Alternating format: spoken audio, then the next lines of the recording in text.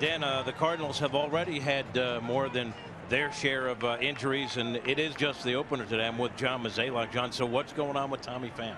Well, he was removed for the game for precautionary reasons, but he felt some tightness on his left side in the oblique area.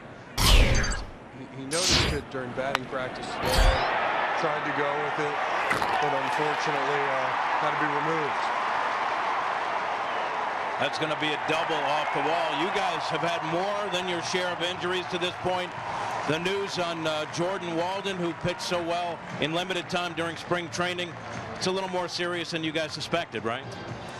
Well, I think all of our offseason planning was centered around him not being able to pitch. And so when you looked at how well he was throwing in spring training, there was that level of hope that maybe he could do it. But unfortunately, that's not the case.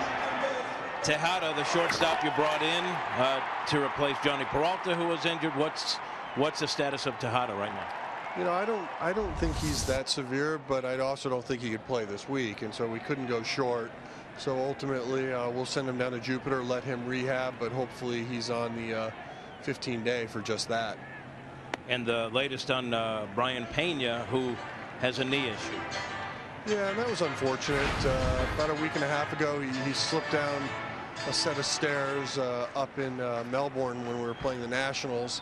And, you know, unfortunately, something happened that day to his knee, and now he has some loose bodies, and therefore those will have to be removed, and he'll likely do that on Tuesday. Boy, the injuries are coming in bunches for you guys. Matt Holliday started at first base. He's not there right now. Obviously, going into spring training, it was a bit of a project, and he did enough to make you guys believe at least there's a comfort level at first for Matt. Well, that's right, and I think anybody that got to watch him play throughout the spring realized that he felt pretty good over there, and obviously the manager and his staff felt confidence in allowing him to do that. But you know, he deserves a lot of credit for that, because we did try to keep this under the radar. He worked with his father and Jose Oquendo all off season, and he prepared himself to give him a shot, and it looked like it worked. Well, thanks for the time. We appreciate it. All right, thanks, Jim. All right.